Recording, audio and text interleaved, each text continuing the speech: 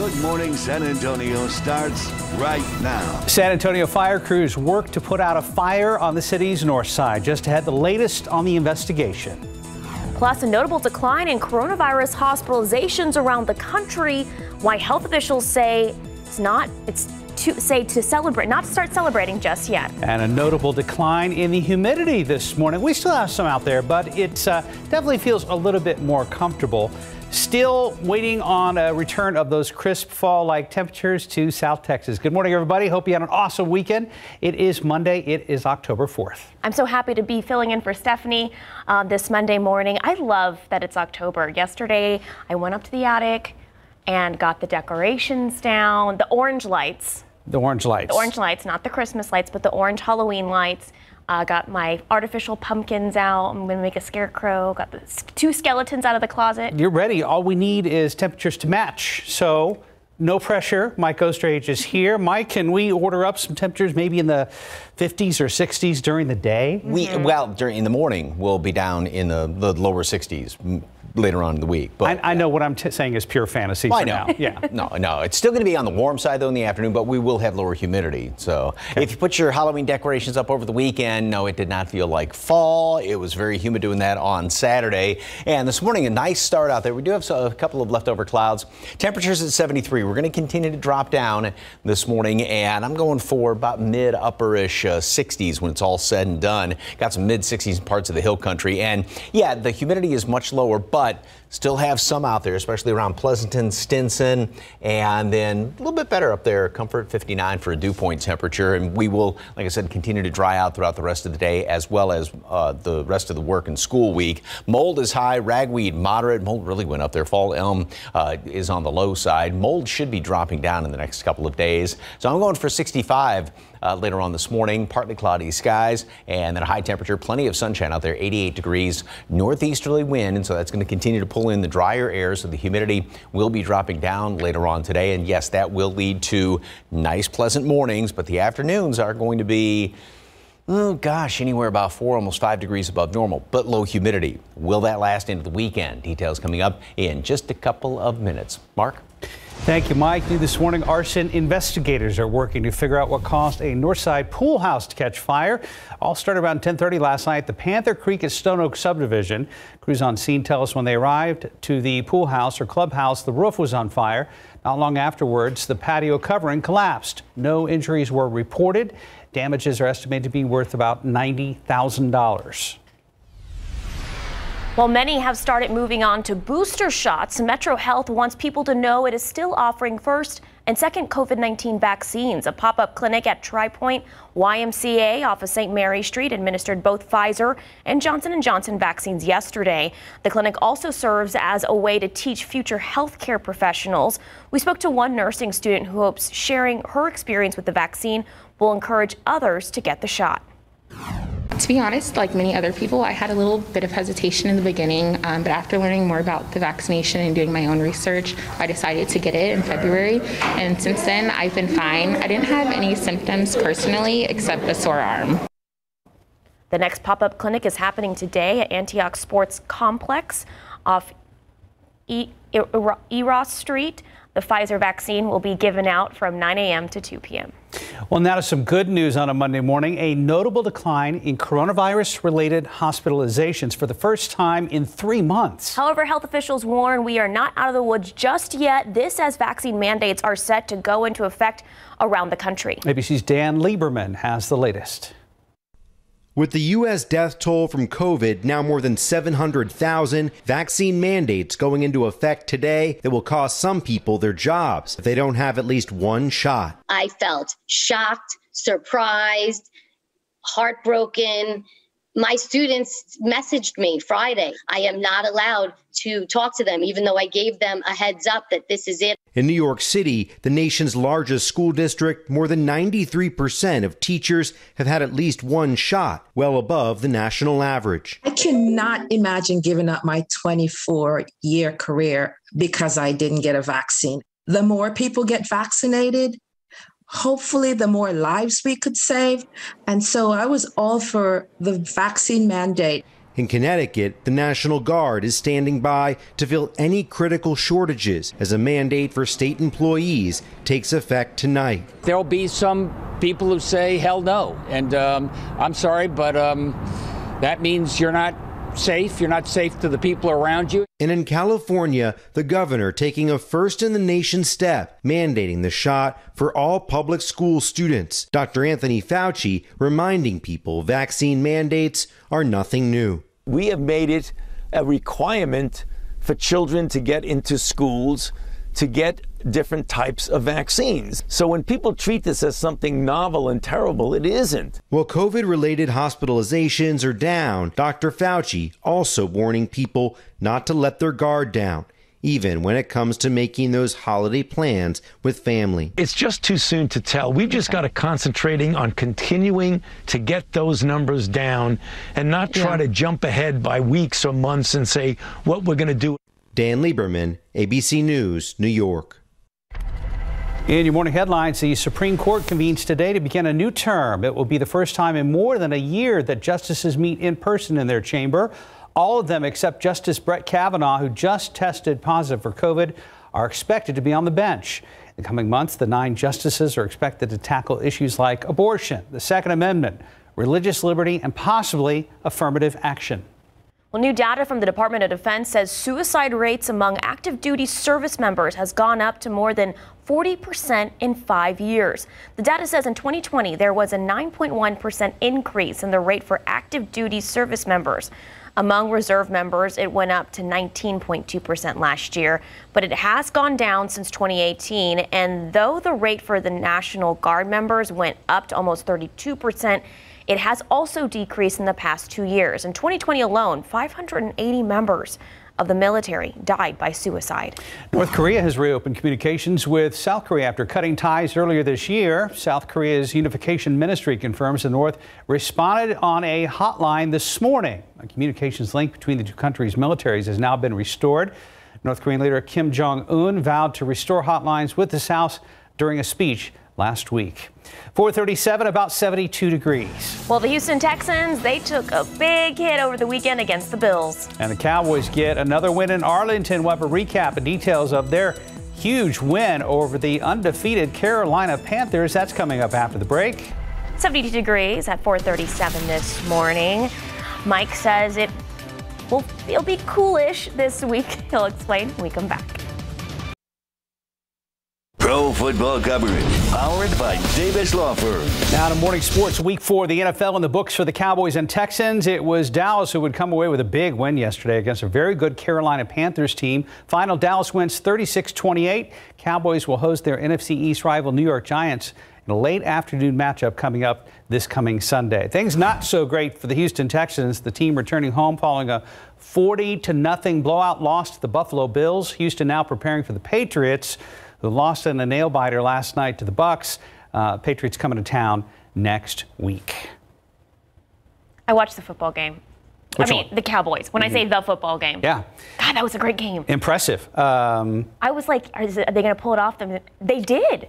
They're firing on all cylinders right now. They're looking very much like the top dogs in the NFC East. It's exciting. It is.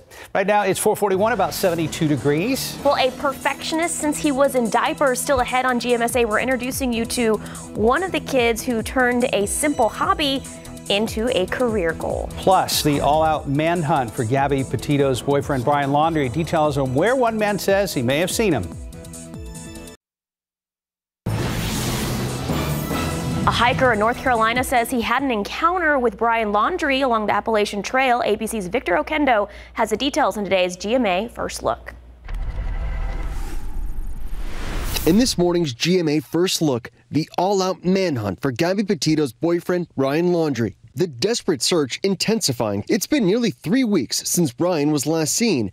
Police in North Carolina monitoring dozens of reports of possible sightings, but none of the claims have checked out. But on Saturday morning, Dennis Davis says he was near the Tennessee-North Carolina border on the Appalachian Trail when he says he pulled up beside someone who looked like Laundrie. The guy was acting very weird. Immediately, I could tell there was something wrong with the guy. And I asked myself, could that be Brian Laundrie? I pulled up on my phone and looked at a picture of him. And I was like, man, that was him.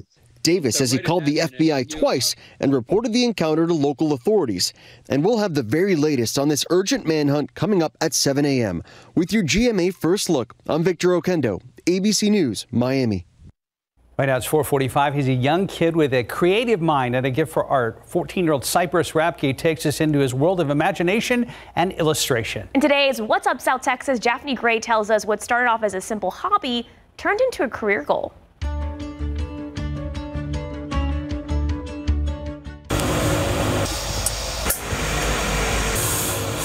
During that, I think of like an idea and then I draw it out, but the drawing takes a lot longer.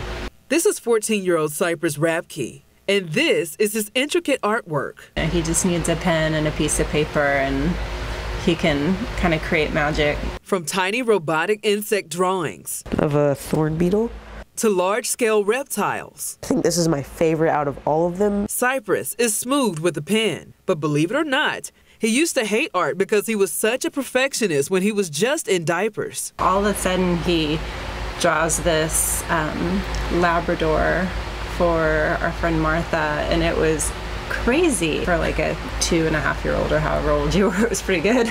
Since then, art has become his favorite hobby that he hopes to turn into a career one day. His attention to detail is superior. It was always these super inventive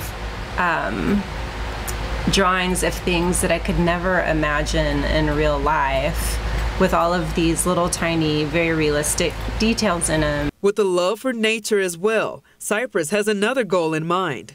I am interested in learning how to farm. Being a straight-A student, Cypress's teachers are finally used to his constant doodling. He's always got his pen moving, but his teachers at school now really see that that's him just thinking. Thoughts that have been seen by many on social media, and even in his own little art show he put on where a portion of the proceeds went to environmental causes. So far, he's drawn hundreds and hundreds of different pieces, and he hopes his drive to always be better inspires others to be creative. You don't have to be like a professional to start drawing. You can just draw whenever and whatever. For What's Up South Texas, I'm Japhanie Gray. Boy, talk about detail. It was beautiful. 2 words, Mike Osterhage. Art scholarship. Yes. Definitely. Going to do some cool things. Speaking of cool, is it going to be cooler? It will be later on this week in the mornings. Or at least cool-ish. Yeah, it will be down about normal or a little bit below that, around 60-ish, give or take. You know, obviously 50s in the hill country. This morning, though, it's going to be kind of an effort to have temperatures drop down. We've got a couple of clouds hanging around here, and there is a hint of some fog around LaGrange, Victoria, and Beeville. We still have a lot of leftover humidity off to the east, especially. The air's trying to dry out. Of course, we had that. You could feel it in the afternoon yesterday when it became a bit more pleasant, and it's going to become more pleasant as the day progresses. Dew point temperatures are down, well, here in town about 5 degrees compared to this time yesterday. Not a big drop as of right now, but we will see a more significant drop throughout the rest of the afternoon. These numbers are going to drop down, and then they're going to be staying down. So with that drier air, it does not hold the heat in like moist air does. So with clear skies also, light wind, we've got perfect cooling situation, and so that's why temperatures are going to be dropping down lower the next few mornings. So the rest of the week looks pretty good, although in the afternoon it is going to be on the warm side. Now, granted, it is going to be dry out there. Humidity is going to be low, so it will be comfortable, but temperatures are going to be not cool, crisp, fallish by any means. So still got some moisture aloft in the atmosphere, and so I think we'll still have some clouds hanging around here this morning, maybe some veiled sunshine throughout a good chunk of the day, but those clouds will continue to clear on out, and you can see them on the satellite picture right now, and even a few leftover sprinkles well off to the west along the Rio Grande Valley, and then back upstream, boy, there is just nothing going on out there. That's what's in store for the rest of the week. Just nice sunshine pretty much all week long. High pressure is going to start to build in here. And now we do have a low which is coming on in from the north and east of us, and so that's going to put us into kind of a northerly airflow that's going to keep things kind of dry around here as far as no rain chances. Humidity is going to stay low, and this is going to be the case all the way through the rest of the week with that high sort of dominating. Then it moves on in here, and that's going to help to kind of warm us up a little bit more going into the weekend, and we'll start to see more humidity return as we go into the weekend. There is a bit of a front that's going to try and slide through by Sunday. This little wave up here that may squeeze out Sunday, early Monday may squeeze out a shower or two. Kind of a wait and see type situation, but that also then looks like that high is going to try and build or move down, and a big trough building here to the west, and that could mean by next week another more potent kind of a front. But hey, just enjoy this week. Nice mornings, pleasant afternoons, 83 degrees, partly cloudy skies at noon. And yes, we will be a little bit on the above normal side. Normal right around 86 right now. And jump past that. No football today. Sorry, forgot to take that out of my show from Friday. Well, it's a good day for football. Well, there's Monday Night Football. Right. There's my excuse. Just save myself from embarrassment. 88 the next couple of days. 80, low 90s all the way through the week. Low temperatures will be pleasant. Upper 50s, 60s. So got some low 50s in parts of the hill country, but more humid this weekend.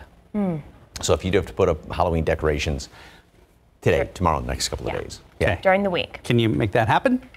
Oh, I'm halfway done. Okay. So yes. Keep us posted. I will. Cool. I'll post pictures. Thank you very much. 451, about 72 degrees. Well, a huge opening weekend for the new Venom movie, and No Time to Die continues to take hits from the pandemic. That's next in today's morning's Showbiz. Here are your lottery numbers, and I know nobody won that big Powerball. Yeah, I won $8 from it. Did you really? Big deal. Fantastic. I'll get my own ticket. Never mind. Pick 3 numbers 758, Fireball 2, Daily 4 number 0146, Fireball 3. Cash 5, 15, 16, 21, 24, 30. Texas Lotto 1, 9, 14, 23, 29, 41. Here are those Powerball numbers: 28, 38, 42, 47, 52. Powerball 1, Power Play 2. I believe it's up to $670 million.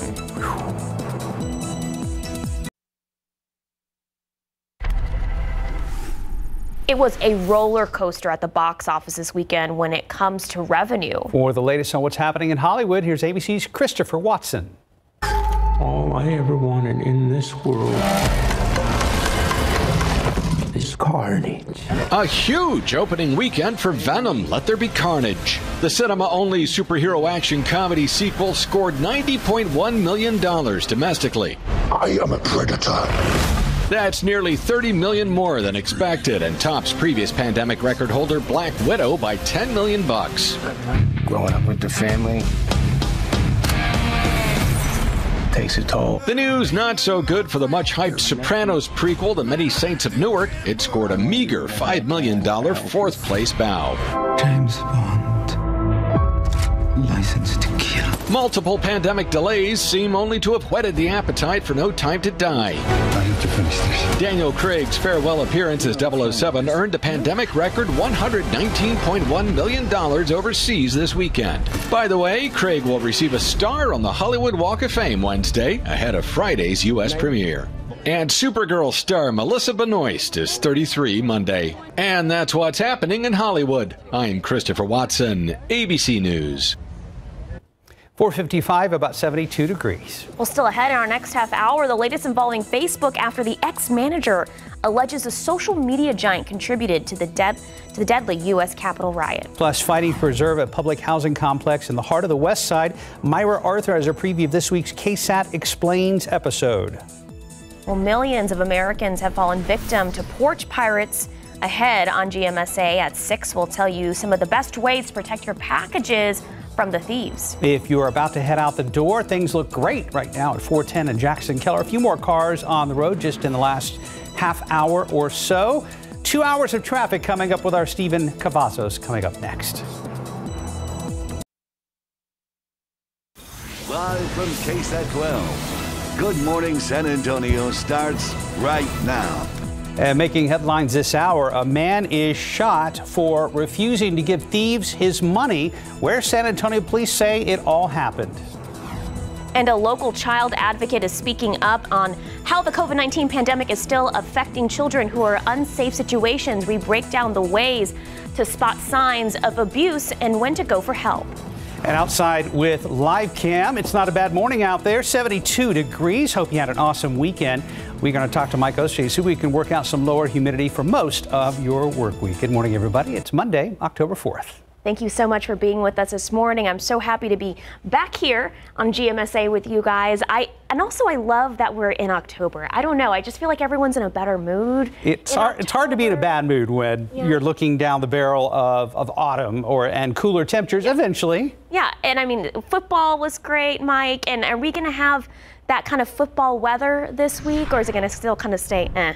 Well, the humidity will continue to drop down throughout the rest of the week. Now, it's not going to be necessarily cold. We will have cooler mornings because of the drier air is going to allow it to cool down a little bit more. It's still going to be warm in the afternoon, but yes, it will feel more like fall. And I think the reason why people get, because you got, decorations and Halloween, then you got Thanksgiving on the heels of that, and Christmas and all the holidays. So let's not jump ahead of ourselves here. It's 71 degrees right now. We have dropped down a few more notches in the past hour. Dew point's down to 64, which means yes, there is still some humidity out there, but it will continue to drop down throughout the rest of the day. And I do think we're going to be dropping into the kind of mid-upper 60s. And then nice big warm up, 88 degrees. Normal average high is 86. So we will be slightly above that. And that will be the trend for high temperatures throughout the rest of the week. The aquifer continue to benefit from the rain that we had late last week, up a ½ foot. And the allergens, a lot of mold out there. That should be dropping down throughout the week because we've got some drier air coming on in here. Ragweed's moderate and fall elm is on the low side. With some clear skies out there, still some humidity. We are having to watch out for some fog, especially off to the east. Visibility has dropped down to 0 now at LaGrange, a little bit around Beeville as well as Victoria. So this is going to be one of those we've got to watch the next couple of hours as this fog may try and creep its way a little bit further to the west over the course of the rest of the morning commute. Partly cloudy skies, a nice morning. It's not crisp necessarily when you step outside, but it's not soggy. So kind of right there, almost in the middle, leaning toward the nicer side, mostly sunny, and then the humidity will continue to drop down throughout the rest of the day. And again, that's going to lead to some cool mornings, nice afternoons, although warm afternoons, up around upper 80s, 90 or so the rest of the week. And then the weekend couldn't last forever, more humid, and maybe squeeze out a couple of showers on Sunday. Details on that coming up in just a couple of minutes. Traffic Authority, Stephen Cavazos, Monday morning. How about a nice commute all morning? I think right now things are good, Mike. We're starting this week off with some clear roads, and let's go ahead and take a look right now at TransGuide. Right now, Loop 410 at McCullough just shows a few folks out there. Traffic pretty light in a lot of these areas. I-10 at Camp Bullis, pretty lonesome out there, but that's some good news, especially if you're going to be heading out the door there in the next few moments. Although the roads are looking really good right now, there were some issues out there a little bit earlier this morning. Taking you to the map, Loop 410 eastbound from McCullough Avenue to Jones-Maltzberger, there was a crash that led to a few lane closures out there. Was checking with our friends at TransGuide. That crash thankfully has since cleared, and it looks like the road should be open out over there. But as we are jumping around here on the map, we want to take your attention also here to I-10 eastbound. There's some construction going on. As you can see right now, it's in the eastbound and westbound lanes at Graytown of I-10, that is, right at Graytown Road. But you can take a look. We are seeing a little bit of a buildup there in those westbound lanes, but it should be wrapping up by 5:30 this morning. So hopefully that won't be causing any issues out there. This will be going on from October 3rd up until October 8th. So make sure that you are planning accordingly. Taking a wider look at the map, it is pretty green and haven't spotted any issues out there as of yet. But keep in mind, it is still very early out there this morning. So make sure that you are traveling safe. And if you plan on traveling to San Antonio, these inbound times show that it is pretty green across the board, even coming in from 35. We got 25 minutes right now. So perfect time to head out the door, grab that cup of coffee, maybe turn on the tunes. One last look here at 281 South at Loop 410. Things are quiet right now, but start marking your calendars. We have more construction to be on the lookout for. That's coming up in the next few minutes. Mark, Sarah. Thank you, Stephen. A man continues to fight for his life this morning after he was shot at a northeast side apartment complex. This unfolding just after 11 last night in the 14,000 block of Judson Road. Police say the 21-year-old man was in the parking lot of the Judson Meadow Apartments when he was approached by two men wearing ski masks. The two suspects held the victim at gunpoint and shot him in the stomach when he refused to give them money. The shooting caused the victim to crash his vehicle into two other vehicles in the parking lot. He was taken to the hospital in critical condition. So far, no arrests have been made. This morning, a far west side neighborhood still on edge as Bexar County deputies continue their search for two men who rammed a deputy's vehicle. This all happened Saturday morning in the 200 block of Coriander Bend. That's off Petranco Road. We're told deputies were responding to a domestic violence call, and that's when a suspect who rammed a deputy's vehicle. Sheriff Javier Salazar says nearby surveillance video showed two men getting out of the vehicle and running towards a wooded area. Neighbors say they hope the suspects are caught soon. One simple mistake and you keep making more, it's going to just, bury you down in that hole. And right away we all sat there and made sure that we, checked on each other. You're going to get caught one way or another. It's better just to sit there and, man up and take whatever happens to you rather than cause any issues. Sheriff Salazar says he believes someone has information about the two suspects. Contact BCSO if you have any information. The number on your screen, 210-335-6000. Well, child abuse cases have continued during the COVID-19 pandemic. That's why a local child advocate is sharing what children and families have experienced after a recent case of alleged child abuse. Police say Christina Vestal was arrested after a young girl was evaluated at the hospital for multiple injuries to her head, face, and body. Vestal claims the girl fell off the couch. However, doctors didn't believe her story and notified the police. Yolanda Valenzuela worked for the nonprofit Child Advocate San Antonio, or KSAT, for 15 years and was on the Bexar County Child Welfare Board. Says it's been difficult for children to share what they are going through during the pandemic. Some of this abuse lingered until they returned recently to school. And now the numbers are escalating because now they're crying out. Valenzuela says they were able to provide the resources to the family thanks to the different organizations working together in San Antonio. She also suggests families reach out to local organizations that can help relieve the stress families might be facing. If you know a child who is being abused, you can report it to the Texas Abuse Hotline, and you can remain anonymous. That number on your screen, 1-800-252-5400. In your morning headlines, an offshore oil spill in Southern California forced local officials to close off part of the ocean. The 126,000 gallons of crude oil in the waters off Orange County now causing concerns for marine life and beach lifestyles for those who live in the area.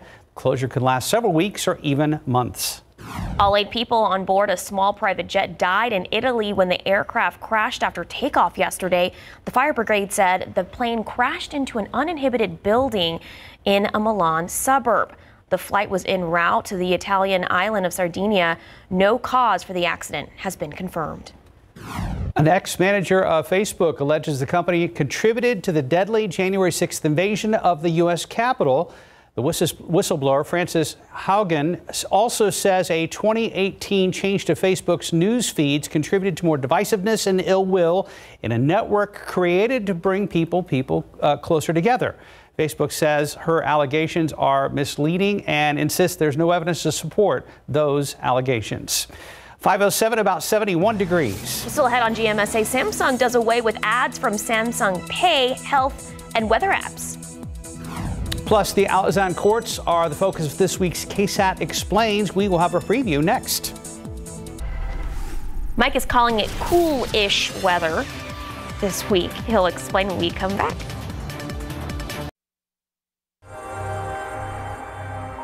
Well, about a year ago, KSAT Explains released an episode dedicated to the fight to preserve a public housing complex in the heart of the city's west side. This week, the Explains team is heading back to the Alazan courts to take a look at where things stand now. Here's Myra Arthur with a preview. A controversial plan causing concerns, but later called off.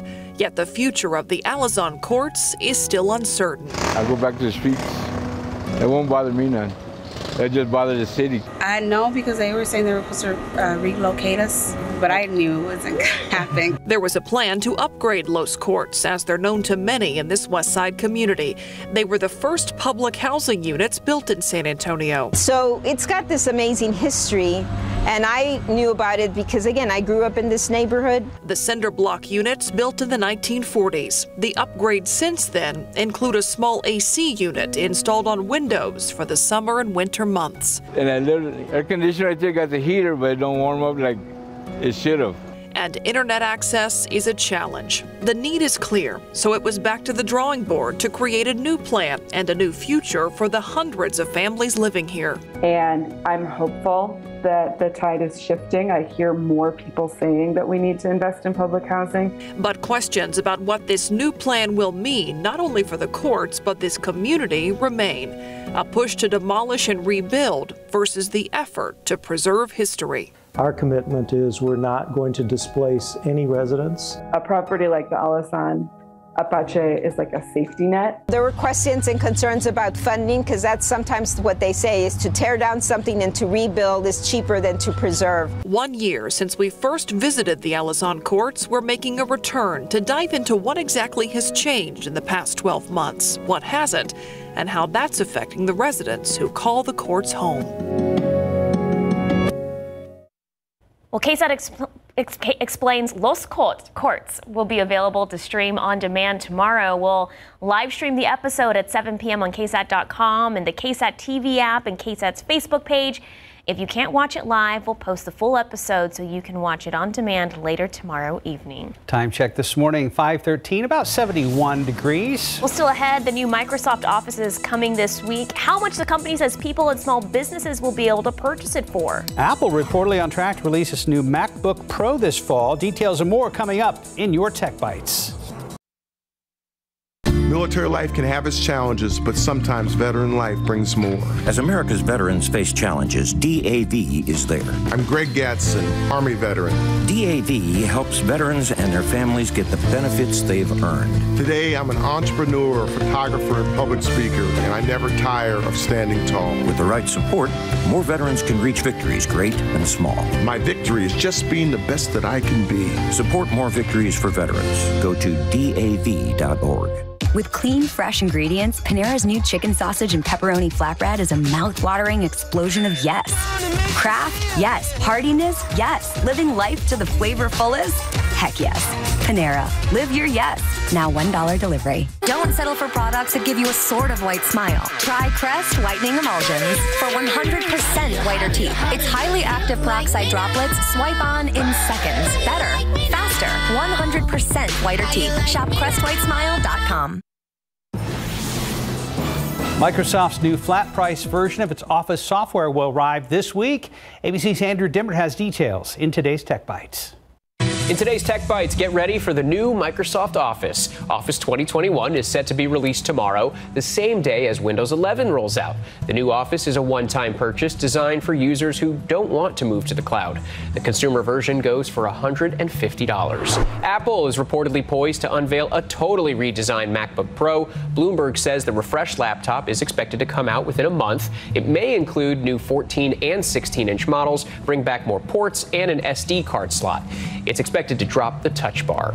Finally, if you use some of Samsung's stock apps like Pay and Weather, maybe you've noticed no more ads. The move was expected. In August, Samsung had promised to remove the ads later this year, so their absence now seems like the company is making good on their promise. Those are your Tech Bites. Have a great day. It's now 5:18. Let's check in with the roads with Stephen Cavazos. Hey, thank you, Mark. Sarah, we are taking a look right now at TransGuide. So far, things have been pretty quiet. Loop 410 at Broadway, just a few more folks out there this morning. Typically tend to see traffic picking up a little bit closer to 6, but right now things have been quiet so far. Up 2-1 at Hildebrand. A pretty nice start to the morning and the week as we're getting things going, but make sure you're checking those vehicles because as we take you to the map, we do have a stalled vehicle out there off westbound of 1604 right at Nacogdoches Road. It's not causing any issues. It's still very early on. You can see we have a lot of green on the screen, but make sure that your cars are working properly. You don't want to be stranded on the highways, especially this early in the morning. But let's take a big jump over here to the west side of town because we do have some bridge work that's going to be happening there at Alamo Ranch Parkway and those westbound lanes from Loop 1604 to Lone Star Parkway. That's going to be going on overnight from 9 in the evening up until 5 in the morning, but it should be wrapping up by tomorrow. That is October 4th. But the big one that's going to be probably giving drivers some headaches for the next 2 weeks is right there off Loop 1604 to Kyle Seal Parkway. There's some utility work that's going on from the eastbound lanes of Hosman Road. Again, right there from 1604 to Kyle Seal. It should be going on, started tonight, or overnight that is, but should be wrapping up by October 18th. That is a 2-week project. Traffic in the meantime will be detoured to Kyle Seal Parkway to access the West Hosman Road. So taking a wider look, though, things have been pretty quiet again. We're not spotting any big issues, but one last look at TransGuide. Traffic still pretty light out there, but as always, make sure you have both eyes and hands on the wheel, guys. Stephen, that closure out there on 1604, I was telling somebody about it this weekend. They said, how many nights is that again? I was like, no. 2 weeks. 2 weeks. Ooh. 2 weeks.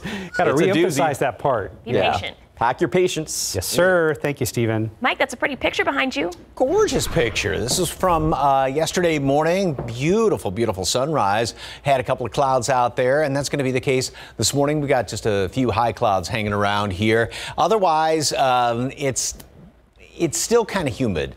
You can't get around that. It has dropped down from where it was over the weekend. Saturday was very, very humid. Starting off yesterday, we were on the humid side, and then the front moved on through here. We also, with some of this humidity, have some fog. There's a hint of it there at Port SA. Not bad in the metropolitan area. Go off to the east, and there's a bunch of it. Very thick, actually. LaGrange came up to a quarter mile. It was down to just zero visibility.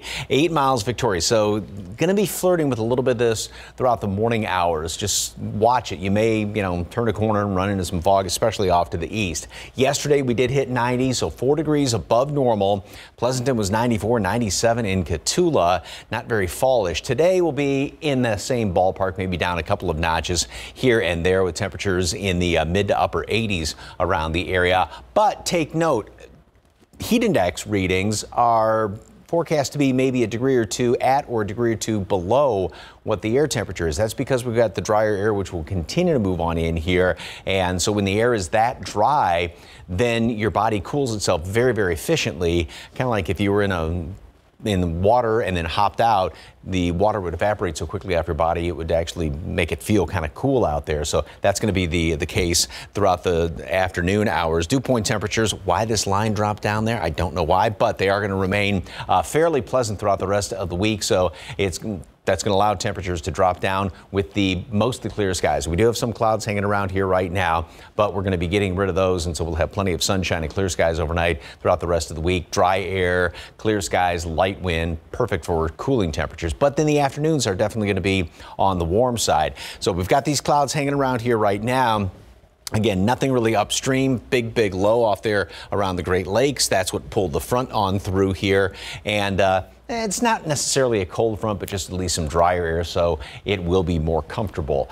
And don't really have anything even down the road that looks like any big, good fall cold fronts. Unfortunately, 83 degrees today, partly cloudy skies at noon. High temperature then up to 88, so we will be a few degrees above normal, and that's going to be the case for the high end of things. Low end of things will actually be a little bit on the cool side, so we're going to be gaining roughly 30 degrees throughout the day. Good indication with some very dry air in place. Those cool mornings, warm afternoons, so maybe a sweatshirt for the kids in the hill country. Put your name in it so get stuffed in the backpack, or if it doesn't get stuffed in the backpack in the afternoon. And more humidity this weekend. A couple of showers are possible, maybe Sunday. In the 15 plus years I've worked with Mike, he has continued to deliver that message about putting your name on. Helping to cut down. And we did some checking, Mike, and lost and found has dropped 20% in the last 15 years. What would we do without you, Mike? Yeah. Well, how many times it's like, is it? Oh, yeah. I forget. Well, I mean, heck, I think about it. When my kid was in school, it's like, you lost your sweater again. I'm not even a kid, and I need to do that for myself. So thank you, Mike. Thank you, sir. Right now, 5:23, about 71 degrees. Well, a Free Guy actress takes to the stage, and Sopranos prequel star goes on a binge. That and more are next in your morning spotlight. David Lee Roth says goodbye to music, and Jodie Comer heads to the theater. Here's Rick Damigella with today's Hollywood Minute. David Lee Roth is calling it quits. The legendary Van Halen rocker told the Las Vegas Review-Journal that he plans to retire from music after a series of Sin City shows in January. The news comes nearly a year after the band's guitarist Eddie Van Halen died of cancer. When my brother's away, everything goes through me. You got diarrhea. Corey Stoll stars in the new Sopranos prequel, The Many Saints of Newark, and the actor reveals he loved having a reason to devour the beloved drama series. Occasionally you get a role where, like research is really just like an excuse to just like watch what you wanted to watch anyway and like read what you wanted to read anyway. So, I got to, just binge watch all of The Sopranos again. And Jodie Comer takes to the stage. The Free Guy actress will be making her live theater debut on London's West End in the one-woman play Prima Facie. Comer stars as a brilliant barrister in the production, which begins a 9-week run in April. In Hollywood, I'm Rick Damigella. 527, 71 degrees. Still ahead in our next half hour, the Neighbors app released its fall treat map feature. Plus, hundreds of people banned from flying with United Airlines. Details on exactly how many next. And it's no secret that San Antonio is known for its great food. And ahead on GMSA at 6, we'll introduce you to a local TikToker who's highlighting the city's cuisine.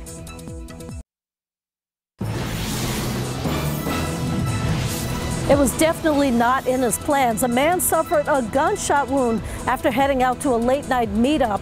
Good morning, I'm Katrina Weber. I'll have that story.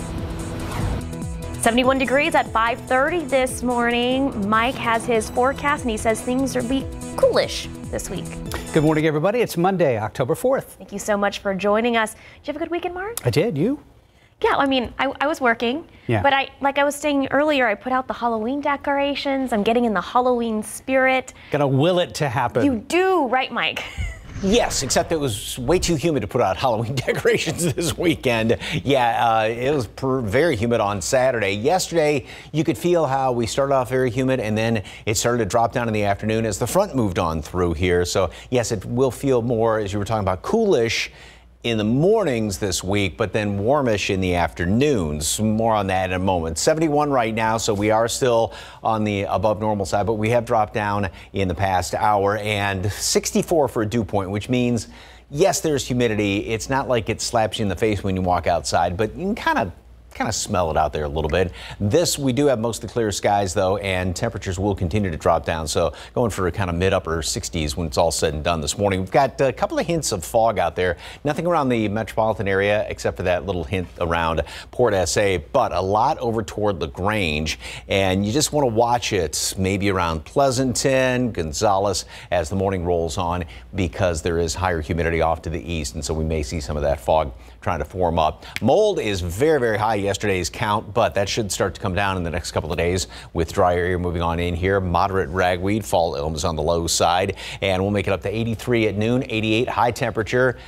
Little bit on the warmish side. And again, that's going to be the trend throughout the rest of the week. Cool mornings, nice afternoons, low humidity. Will it last into the weekend? Details coming up. Traffic authorities, Stephen Cavazos. So far, so good? Yeah, happy Monday, Mike. If you're at home, no need to rush out the door right now. Everything at TransGuide shows some pretty good shots out there. You can see the road is pretty quiet in some spots. Traffic's light there off Loop 410 at McCullough. We're only seeing a few drivers out there this morning, but keep in mind overnight there were a few issues out there that were obviously causing some closures. We told you about a crash a little bit earlier this morning. Thankfully, that has since cleared out, but we are unfortunately starting to spot these stalls. This one's still out there off Loop 1604 westbound in Nacogdoches. Not causing any issues. Again, we like to always remind you, make sure you're checking your vehicles before you hit the roadways or the highways, because you don't want to be stranded there along 1604 or any of the other highways out there, especially when it is still dark outside. But as I mentioned, that is not the only one we've seen so far. A new one popped up there off 281 northbound right at Bassey Road. Thankfully, though, it is still pretty green around the Alamo City and some of our neighboring communities. We are seeing a little bit of a buildup of traffic there in those westbound lanes of I-10, but keep in mind there's still some construction. Hopefully they should be wrapping up soon, but right now nothing's going to be impacting your drive time, especially if you're coming in from Seguin. It's still pretty green, 33 minutes to the downtown San Antonio area, and the same goes for everything across the board. We're not spotting any delays there if you plan on heading out the door in the next few moments. But let's take one last look at TransGuide 1604 at Petranco, US 90 at 36. Things have been pretty quiet so far, so plenty of time to grab that cup of coffee, and if you need to head to the gas station, well, we have those gas prices coming up in the next few minutes. Mark, Sarah? Thank you, Stephen. Well, plans for a late-night meetup have gone horribly wrong for one man. He was shot and critically wounded. It happened at an apartment complex on Judson Road, not far from Nacogdoches. Katrina Weber is live at Public Safety Headquarters, where detectives are investigating this case. Katrina, you say this appears to have happened during a robbery. Yeah, it seems that's what the passenger in the car of the man who was shot told San Antonio police, that the shooters demanded money. Now, police say the man who was shot and his passenger had just pulled into the Judson Meadow apartments when this happened. They say they were there around 11 last night to meet up with someone. Instead, two men in ski masks walked up, pointed guns, and demanded money. Police say the victim tried to put his car in reverse and escape, but he was shot. He was rushed to a hospital with a gunshot wound in his upper body. The last word we had from police is that man, who was in his 20s, was in critical condition. The two men in the ski masks were gone by the time police arrived, and so far they have not found them. Reporting live at Public Safety Headquarters, Katrina Weber, KSAT 12 News. Now to some stories we're following on KSAT.com. A man hiking along the Appalachian Trail in North Carolina claims to have spoken to fugitive Brian Laundrie Saturday morning. According to the New York Post, 50-year-old Dennis Davis says a man waved him down along a hiking trail. He said a man pulled up to his car and asked for directions to California using only back roads. Davis said when he told the man to take the interstate, the man refused and said he only wanted to take the back roads. Well, meanwhile, a former student at a Houston public charter school is charged after confessing to shooting and wounding the campus principal last week. Houston police say 25-year-old Dexter Kelsey confessed to shooting and is charged with aggravated assault against a public servant and deadly conduct. Police say the principal was treated at the hospital and later released. No students were hurt. Kelsey's bond was set at $5.25 million. Kelsey told authorities he planned to target a female staffer at the school. An oil spill off the coast of California, the Facebook whistleblower revealed, and holiday guidance from the CDC. CNN's Britt Conway breaks down this weekend's headlines. Breaking this weekend, a massive oil spill, about 126,000 gallons leaked from a pipeline into the water off the coast of Huntington Beach, California. Our wetlands are being degraded, and portions of our coastline are now covered in oil. Officials are still trying to figure out what caused the spill. The Facebook whistleblower has been revealed. 37-year-old Frances Haugen, a former Facebook product manager, came forward in an interview with 60 Minutes. She released tens of thousands of pages of internal research and documents she says show the company prioritized profit over public good. Facebook's own research says it is not just that Instagram is dangerous for teenagers, that it harms teenagers. It's that it is distinctly worse than other forms of social media. Facebook is pushing back, calling the claims misleading and citing the work that's done to keep people safe on the company's apps. The CDC released new COVID-19 guidelines for the holidays. The top line, get vaccinated, especially if you want to travel, and wear masks in indoor public places if you're not vaccinated or if you're in an area of substantial or high transmission. But as Delta continues to spread, the CDC says the safest way to celebrate is virtually, with people who live with you or outside and at least 6 feet apart from others. Another year, another holiday season with COVID. I'm Britt Conway reporting. Federal employees will soon either have to roll up their sleeves to get a COVID shot or roll up their sleeves and start looking for a new place to work. U.S. Office of Personnel Management says agency and department officials can enforce the White House's vaccine mandates next month. Disciplinary actions for unvaccinated federal workers to begin November 9th. Agencies are advised to take first steps like counseling and providing educational material. However, if employees keep resisting to get a shot without a legitimate legal exception, they can be terminated. United Airlines says it's banned more than 700 passengers for their behavior during the pandemic.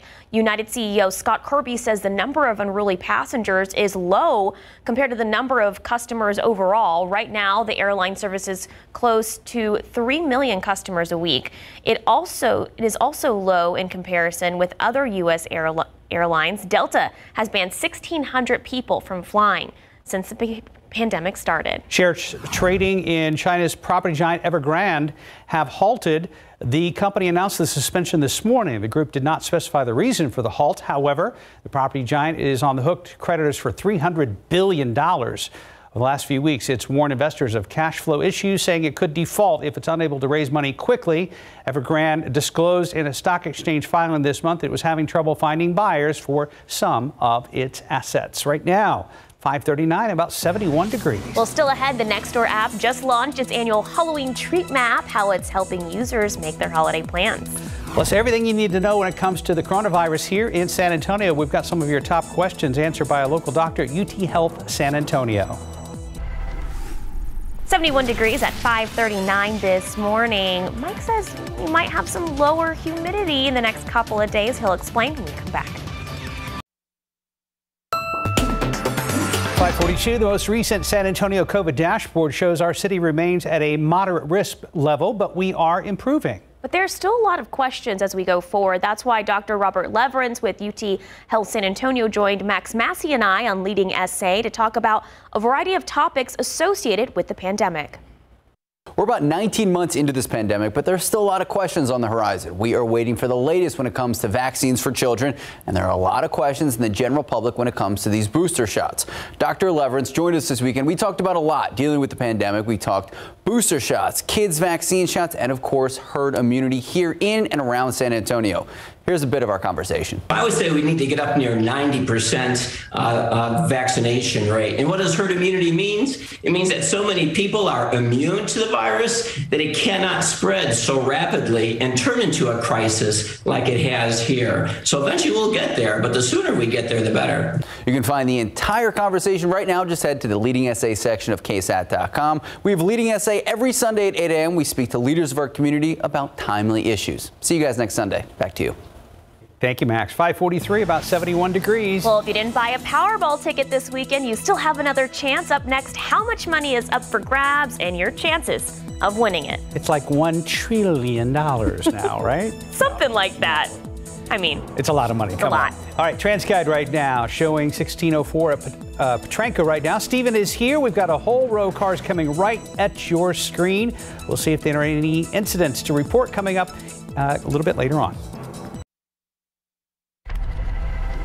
In your morning consumer headlines, biggest lottery prize in months grew larger after no ticket matched all 5 numbers in the Powerball drawn this weekend. Saturday night's numbers were 28, 38, 42, 47, and 52. Powerball was won. The estimated jackpot for tonight's drawing is, it's not $1 trillion, sorry. It's $670 million. Since August 23rd, Powerball drawings have been held 3 times a week to increase interest and grow prizes more quickly. Your chance of winning the jackpot is 1 in $292.2 million. So there's a chance. Yes. All right. Well, the neighborhood social networking site Nextdoor has just launched its annual Halloween treat map. The company is urging people to use the map to share their plans for the holiday. Nextdoor says the map is their most popular seasonal feature. The site says if you plan on handing out treats, then put the candy icon next to your home. If you are decorating, use the haunted decor icon to attract fright seekers. And if you're doing both, select the ghost icon. If you need an excuse to have a taco, you have one. Today is National Taco Day. Americans ate more than 4.5 billion tacos last year, according to a website dedicated to the food holiday. That equals to about an estimated 490,000 miles of tacos. We have a list of several deals available today posted right now on KSAT.com. Or for those of you over 21, you can wash down those tacos with some alcohol, since today is also National Vodka Day, although I wouldn't automatically pair tacos with vodka. No. I'm not going to say no. No. Stephen, is this morning a good morning to stop and get a taco with the traffic?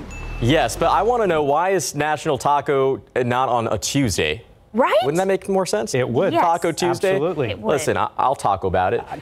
Listen, right now things have been good so far. If you're going to grab that taco out there, Loop 410 at Broadway, just a few folks out there. So nothing too major to report in terms of incidents that are going to be causing ended delays for this National Taco Day. But let's go ahead and take a look right now at the map. We want to bring your attention to this construction that's still going on out there off I-10 eastbound. We've talked about this a little bit earlier in the newscast. We're seeing a little bit of a buildup there with traffic on I-10. Right now, there is traffic moving at just 10 miles per hour. But keep in mind, this should be wrapping up by October 8th. So we'll be watching that pretty closely. We also are keeping our eyes on this stall that just popped, or has been there for quite a while, Loop 1604 westbound in Nacogdoches Road. Again, as we continue to remind you throughout the morning, make sure that your vehicles are working properly before you get on the highways, because that's when we tend to start to see more stalls, when we start getting more people out and about and their vehicles start to experience some trouble. So make sure everything is working properly. But if you need to head to the gas station, we got those gas prices from AAA. Right now, they're reporting that the average gas price in Bexar County is $2.72, and around the state, we're looking at $2.81. Now, that national average was $3.18, and it had still held steady for probably about 8 days or so. But now AAA is reporting that has gone up to $3.20. So we'll be keeping an eye on these gas prices. And if you're heading out the door, keep your eyes on the road and both hands on the wheel. Guys? Shall do. Thank you very much, Stephen. Got some beautiful pictures from over the weekend. Yeah, beautiful skies. Love when we get pictures coming in. Yeah, to make sure you download the app, and then there's a little button at the bottom, says post pins, drop pins, and very easy to do. So yeah, I love seeing all these gorgeous shots out there, a little bit of that pinkish in the sky, and we should have some beautiful sunrises and sunsets the next few days. We've got a couple of clouds hanging around here this morning. I think it's still going to be a pretty good looking sunrise. And there is a little bit of fog to deal with, or actually a lot of it over there around the Grange. Quarter-mile visibility, 8 at Victoria. Just kind of watch it off to the east this morning. I don't think it's going to be very widespread, but you know, it can kind of pop up, especially as we approach sunrise. So 71 degrees right now, 65 Bald Verde, mid 60s in the hill country. These temperatures are about right now 5-6 degrees above normal. I think we continue to drop down a few more notches because we do have these dew point temperatures, which, you know, again, you get above 60, you can kind of feel it. And then Pleasanton, yeah, that's a bunch of humidity down there, but we will still be dropping down into the at least mid to upper 60s before it's all said and done, before we start the warming process. And we are also going to continue to get drier air coming on in here, not just the usual drop in the humidity, but more dry air will continue to pump on in here on these northerly winds throughout the day. So that's going to make for some really pleasant temperatures in the afternoons, despite the fact, though, because warm air doesn't hold the heat in, but on the flip side, it heats up very easily. So we're going to be seeing 30-degree swings from the low to the high temperature as we get into the next few days, and actually the rest of the work in the school week, because of this really dry air that is in place. It's going to be comfortable, though. Coolish in the morning, warm in the afternoon. A couple of clouds hanging around right now. Like I said, I think we'll still have a good-looking sunrise, and then those clouds are going to be getting on out of here as the day rolls on. And there's nothing upstream for us right now. We've just got a good-looking forecast in store. And as far as any precipitation in cloud cover, nothing throughout the rest of the week. So good thing we had some of the rain last week, because that's it. I mean, there's just no changes to this. A couple of extra clouds around here, maybe in the mornings over the weekend. We will see more humidity coming in here toward the weekend. Late on Sunday, even though this computer model doesn't show it, there's a very, very small chance for a couple of showers, maybe 1 or 2 of them then by Monday around here. But that's really the first opportunity for any rain. Won't be until a week from today. 83 degrees at noon, partly cloudy skies. High temperature is going to make it up to the upper 80s. So, again, a few degrees above normal, much lower humidity this afternoon, so it's going to be really comfortable this afternoon. And then again, with the low humidity out there, we're going to see pretty much 30-degree swings in temperatures throughout the rest of the week. Cool mornings, warm afternoons, plenty of sunshine, more humid this weekend, and maybe even a couple of showers or 2 by Sunday. Sarah, Mark? Thank you, Mike. 5:52, about 71 degrees. We'll show off your artistic skills and win an iPad mini coming up after the break. Details on KSAT's Hispanic Heritage Contest. Good morning. Coming up here on GMA, the coast-to-coast vaccine mandate debates. California now becoming the first state to require students and teachers to get vaccinated. And nearly 150,000 New York City school employees are facing the deadline today to get the shot. We're going to have the latest on the pandemic and so much more right here on GMA. Be glad we get to have real ice cream. Musical-turned-movie Dear Evan Hansen debuted in second place last weekend, but tanked all the way down to fifth place this weekend with $2.5 million. Hey, don't cry, it's only me, your Uncle Tony. The Sopranos prequel film, The Many Saints of Newark, made off with $5 million and a fourth-place debut. And after ruling the box office in September, Disney Marvel's Shang-Chi and the Legend of the Ten Rings fell from first to third on ticket sales of just over $6 million. This is the third dinner Wednesday has skipped this week. Debuting in second place is the animated adventure The Addams Family 2, which scared up $18 million. This is about me wanting to live without you. Marvel's box office hero Shang-Chi was defeated by a Marvel anti-hero. Venom, Let There Be Carnage set a new pandemic-era milestone with its $90.1 million debut, besting Black Widow's three-day opening of $80.4 million. The Hollywood Reporter says Carnage surpassed pundits' predictions by $25 to $30 million. The original Venom opened in October 2018 to $80.3 million. In Hollywood, I'm Rick Damigella. I'm sorry, I don't know. In celebration of Hispanic Heritage Month, KSAT is calling on all kids to show off their artistic skills for a chance to win an iPad Mini. Right now on our website, you can print out a blank canvas of a skull or calavera. The skull is commonly used during Day of the Dead to honor loved ones, but you have to hurry because the contest ends this Friday. For more information and contest details, head on over to KSAT.com. Still ahead on GMSA, a young Midwestern boy makes a shocking discovery. We'll tell you why it's got everyone talking. And the search continues for two men who rammed into a Bexar County Sheriff's deputy in a West Side neighborhood over the weekend. We'll have those details. And Stephen is tracking traffic. 410 at McCullough. No problems to report. There's I-10 at Camp Bullis out there on the far northwest side. And Mike has your forecast coming up. You're watching GMSA.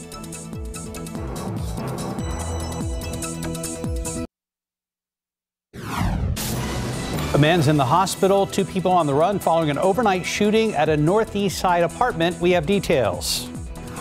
71 at 6 a.m. this morning. If you're not a fan of humidity, Mike says we might be lowering the dial on humidity this week. He'll explain in just a bit.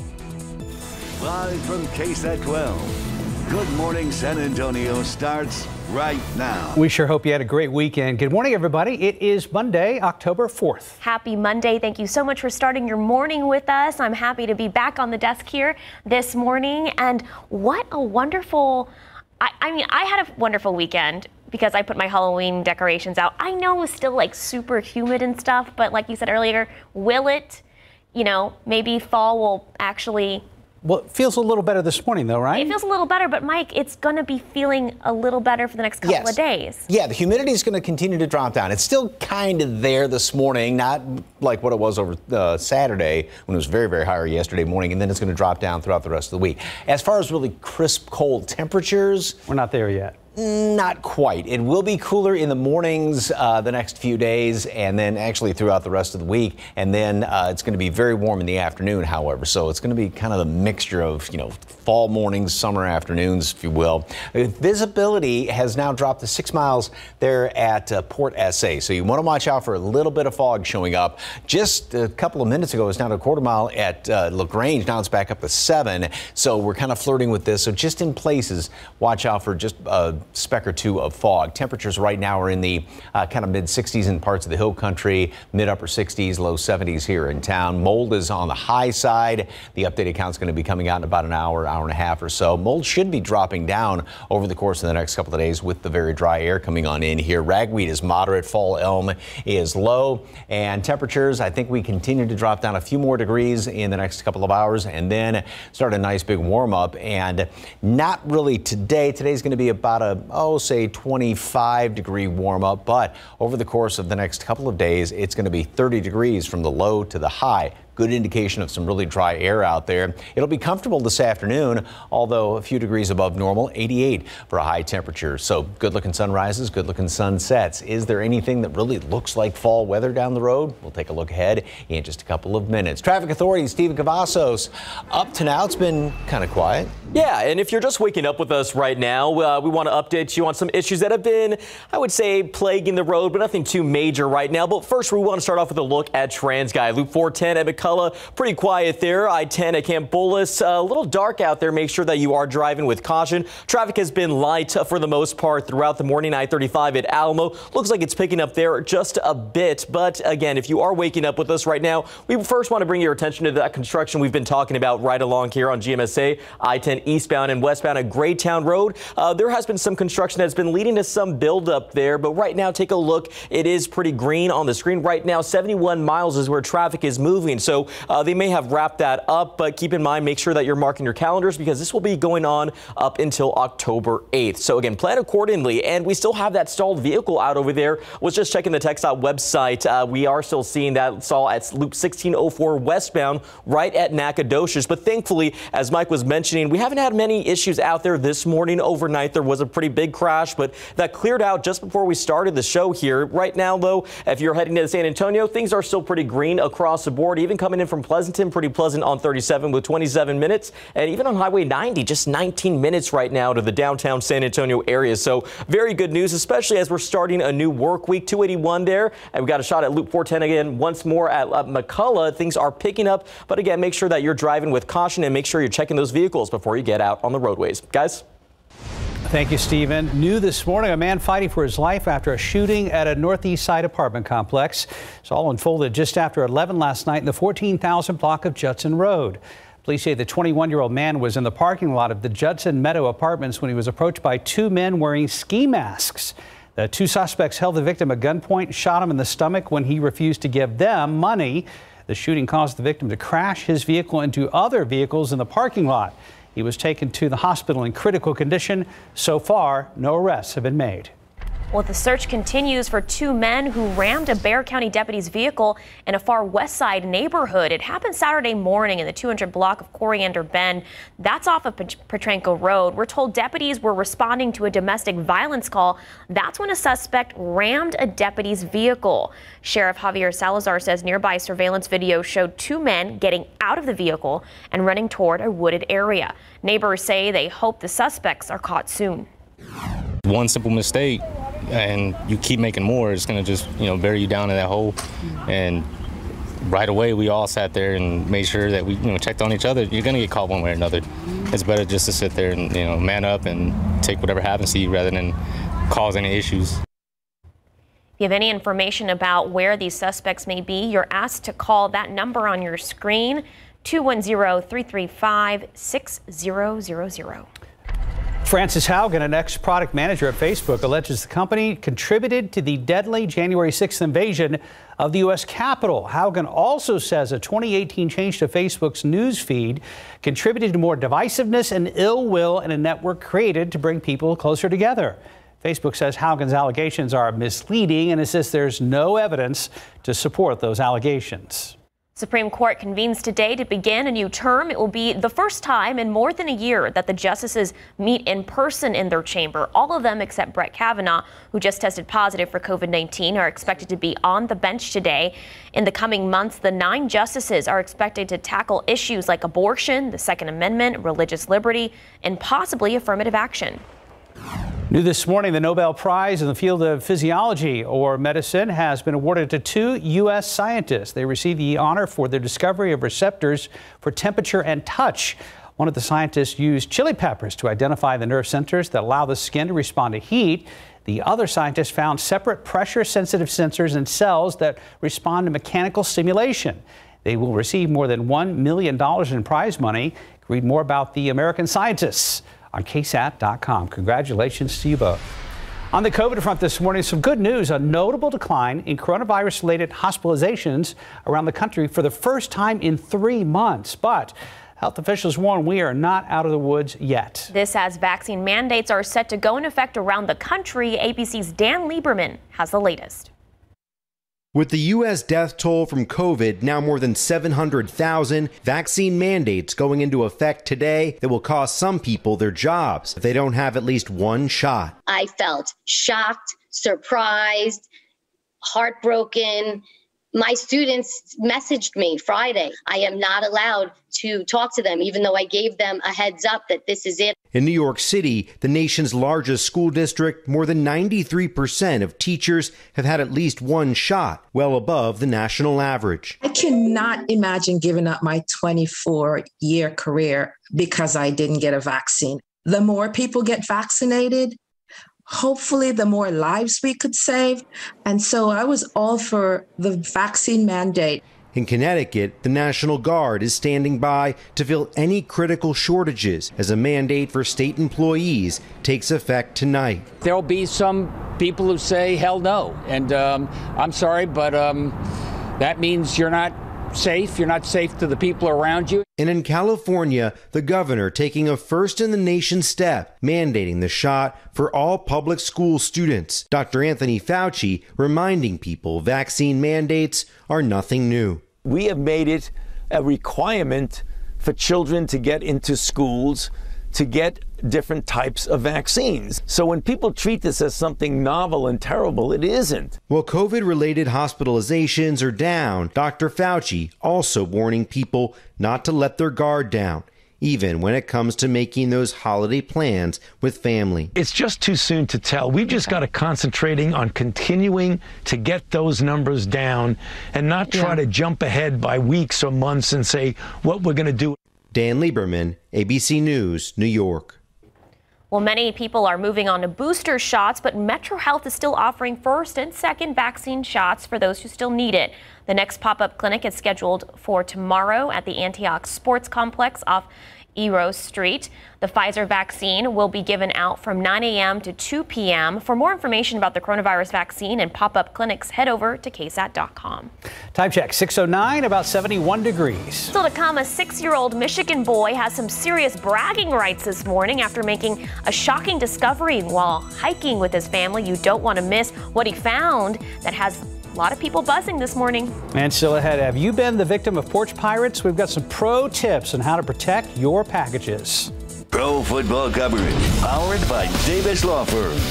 We'll get to those stories in a few minutes, but first, week 4 of the NFL in the books for the Cowboys and Texans. Dallas comes away with a big win yesterday against a very good Carolina Panthers team. Final there, Dallas wins 36-28. Cowboys will host the NFC East rival New York Giants in a late afternoon matchup coming up on Sunday. Things not so great for Houston. The Texans returning home following a 40-0 blowout loss to Buffalo. Houston now preparing for the Patriots coming to town next week. 71 degrees at 6:10 this morning. If you're looking for some fall temperatures, Mike says maybe this week. He'll explain when we come back.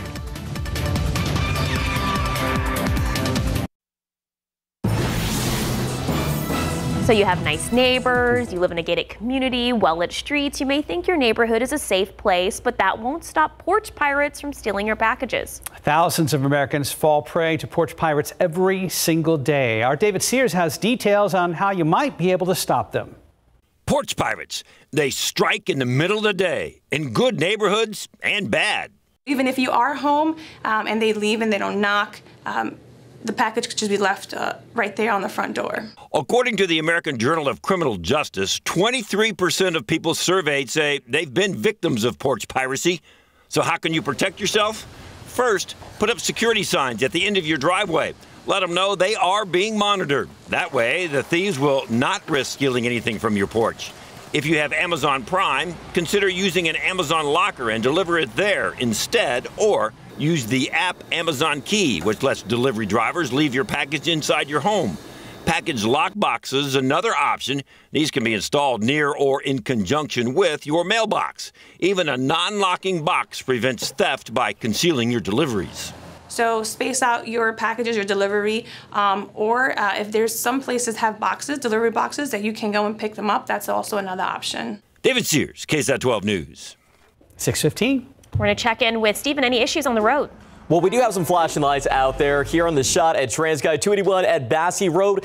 There's been a few issues out there this morning. This is actually a stalled vehicle reported there in the southbound lanes of 281. Earlier, there was a stalled vehicle over in the northbound lanes. If you were with us throughout the morning, it has been one of those stalls, one of the mornings of stalls, I should say. But taking you to the map right now, it's not causing any issues. There's no delays on the southbound lanes of 281. Again, but that is right there along Basse Road. Make sure you are checking those vehicles because it has not been the only stall that we've been talking about. This one, thankfully, has just cleared from the KSAT website. Loop 1604 westbound at Nacogdoches. It had been there for over an hour, but now it has been cleared from that website. So things have been looking good. But we want to jump over back here to the northwest side. If you are just waking up with us this morning, make sure that you are planning accordingly for the rest of the week. 2 weeks, actually. There is some utility work in the eastbound lanes of Hausman Road from Loop 1604 to Kyle Seal. This is part of the 1604 North Expansion Project. We've been talking about this a few times here.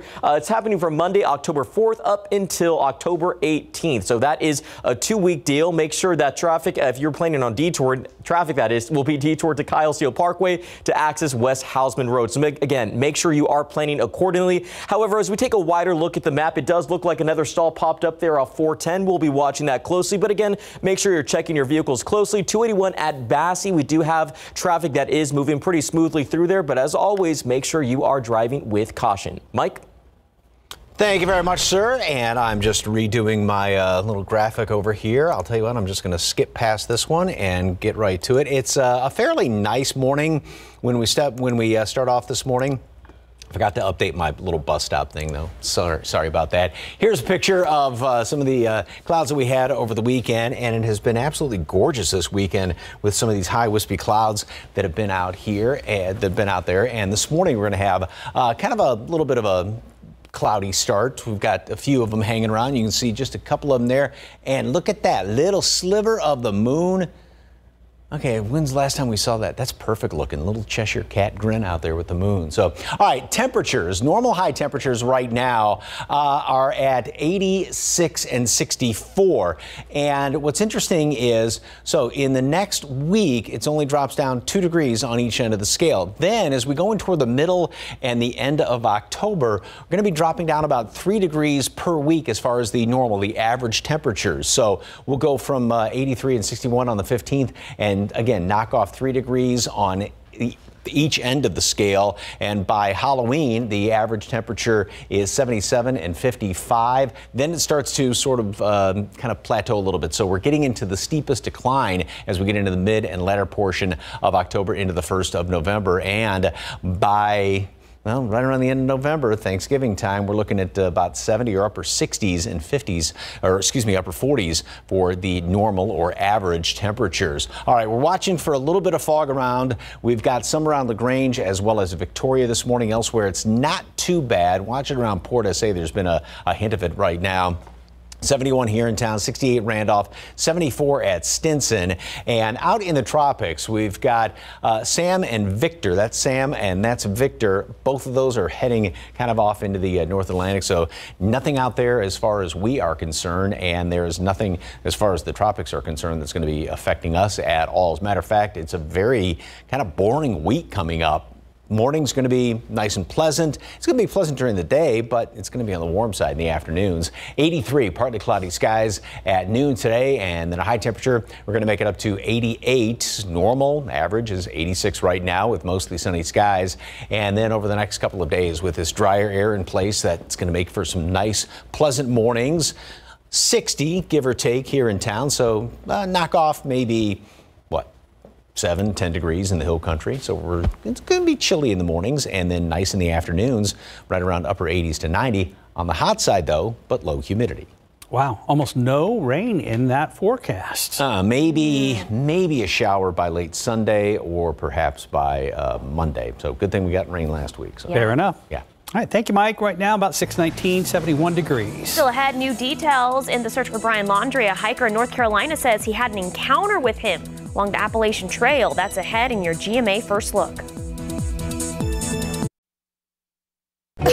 Kim is now demonstrating her congestion. Save it, Slimeball. I've upgraded to Mucinex. We still have 12 hours to Australia. Mucinex lasts 12 hours, so I'm good. Now move. Kim, no! Mucinex lasts 3 times longer for 12 hours. The #1 brand doctors trust. Let's create your trademark style at Macy's VIP sale with an extra 30% off top designers, plus 15% off fragrances, skincare, makeup, and more.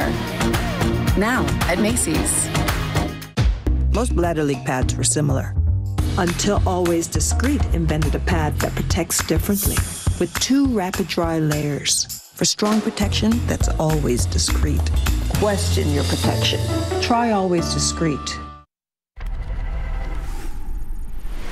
In this morning's GMA First Look, the all-out manhunt for Gabby Petito's boyfriend, Ryan Laundrie. The desperate search intensifying. It's been nearly 3 weeks since Ryan was last seen. Police in North Carolina monitoring dozens of reports of possible sightings, but none of the claims have checked out. But on Saturday morning, Dennis Davis says he was near the Tennessee-North Carolina border on the Appalachian Trail when he says he pulled up beside someone who looked like Laundrie. The guy was acting very weird. Immediately, I could tell there was something wrong with the guy. And I asked myself, could that be Brian Laundrie? I pulled up on my phone and looked at a picture of him. And I was like, man, that was him. Davis says he called the FBI twice and reported the encounter to local authorities. And we'll have the very latest on this urgent manhunt coming up at 7 a.m. With your GMA First Look, I'm Victor Oquendo, ABC News, Miami. This week on What's Up South Texas, a 14-year-old takes us on a journey through his creative and intricate artwork. 14-year-old Cypress Rabke draws intricate pieces varying in size from tiny to large. His favorite pieces involve reptiles and love for nature. His mother says his pen is always moving. He would get in a little bit of trouble at school for all of the drawing that he did. I still doodle in class, but teachers don't really get mad at me because either they don't realize it or I do it and also do the work. Cypress hopes his extraordinarily detailed artwork inspires others to pick up a pen and draw. For more on this story and other stories featured on What's Up South Texas, click on this tab on our website at KSAT.com. Well, a 6-year-old boy in Michigan is in the spotlight this morning after making a surprising discovery while he was hiking with his family. They first thought it was just a rock, but little Julian Gagnon knew it was much more, and it's a good thing he trusted his instincts. Turns out it was a tooth from an ancient mastodon. Well, when I got home, I got gunk off of it from the 12,000 years because the hat would not be white forever. Anyways, so I got that off and I saw white on it. I love that. Can we just have more of this kid? Yes, please. The University of Michigan's Museum of Paleontology says Julian is likely the first person ever to touch the tooth. That's crazy. What's weird is when I think mastodon, I think those long tusks. Yeah. So, but this looked like it was one of the. Yeah, one of their I love the molars or whatever. 12,000 years of gunk on it. Yeah, we need more of this kid for sure. It's fun. 625, about 71 degrees on your Monday morning. Still ahead on GMSA, an overnight fire on the north side causes nearly $100,000 in damages. We'll have those details. Checking the roads with TransGuide. Flashing lights out there at 221 at Bassey. Don't have a direction there in the dark, but we'll find out some more information, hopefully, with Stephen Cavazos coming up right here on GMSA on your early Monday morning. Thanks for starting your day with us. We will be right back.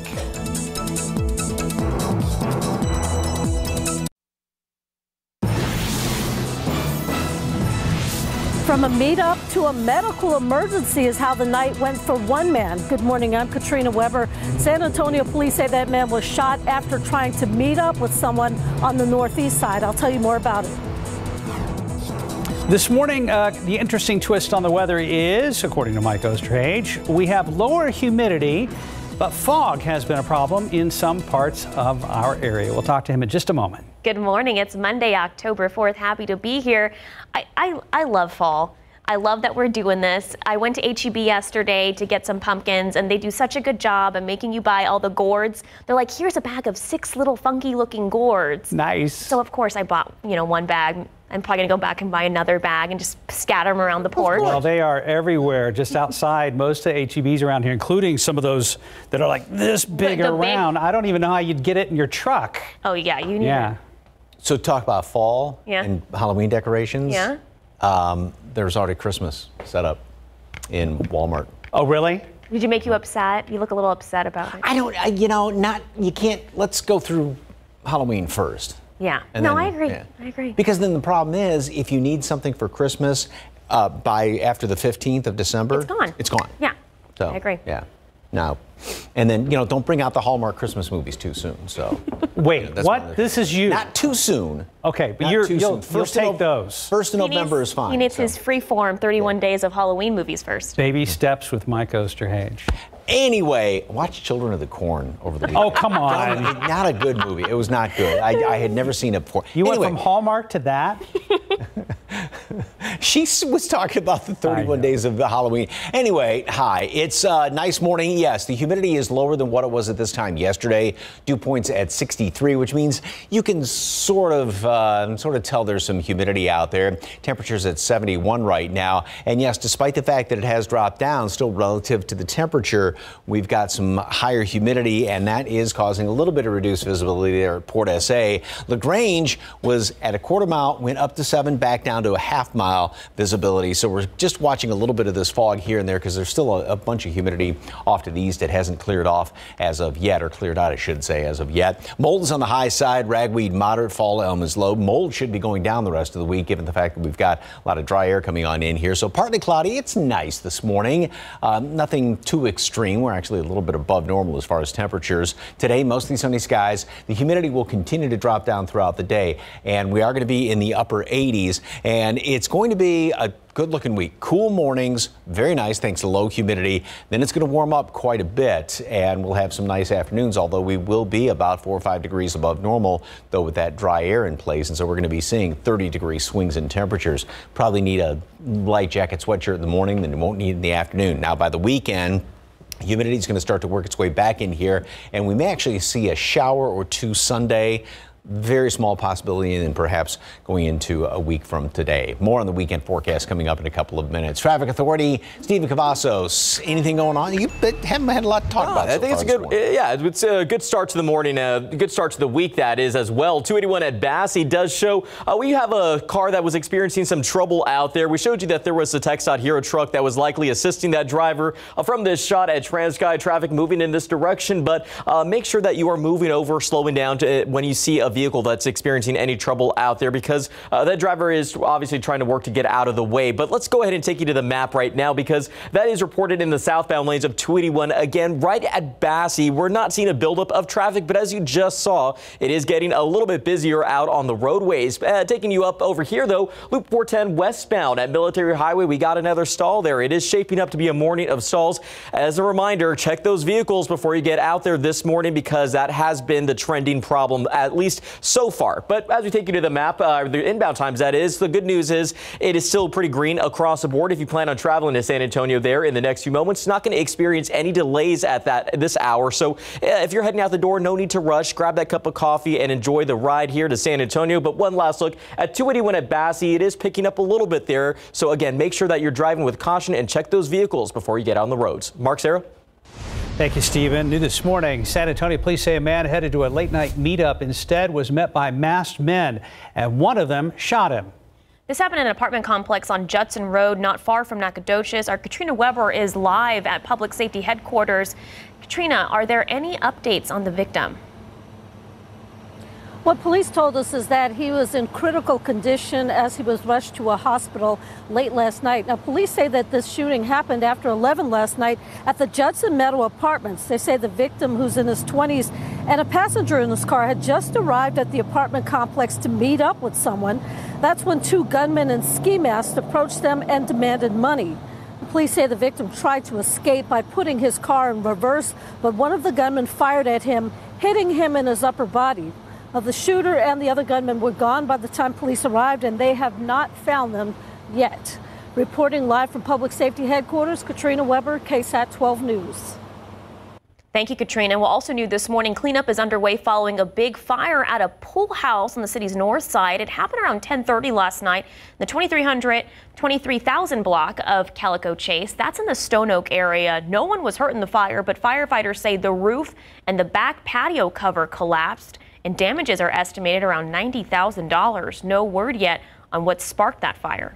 This morning, an environmental disaster off the coast of California. A leak from an underwater oil pipeline has spilled more than 120,000 gallons of crude oil into the Pacific, possibly up to 144,000 gallons. So officials say the pipeline has been capped and oil is no longer leaking. Now the race is on to stop the oil from spreading. ABC's Faith Abube has the latest.